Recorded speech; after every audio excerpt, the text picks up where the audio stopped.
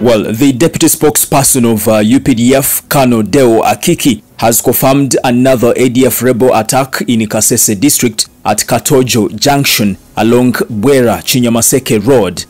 According to Deo Akiki, they were about 5 rebels in number. They attacked occupants of a trailer carrying goods and killed 1 person in a gunfire, leaving others severely injured.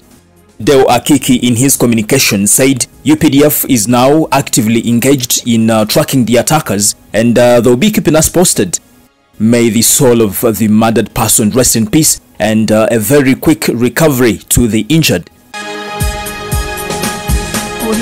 Well, away from that, the former Vice President of Uganda, Edward Kiwanuka Sekande, has announced the death of his son, identified as Alex Kayanja Sekande. Horrible Sekande revealed that Alex had been admitted to hospital 2 weeks ago, but unfortunately he couldn't return home alive. Sekande added that it's a very difficult time for him and his family, and that he cannot believe his son is no more.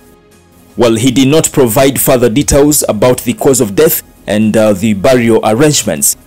May his soul rest in peace. Well, there you go. That is the latest update I have for you right here on The Buzz UG. Subscribe and also tap on the bell for all the notifications. Don't forget to follow me on TikTok, Melads Milo, aka Fuller. It is a bye for now. Thank you. Audio Jungle.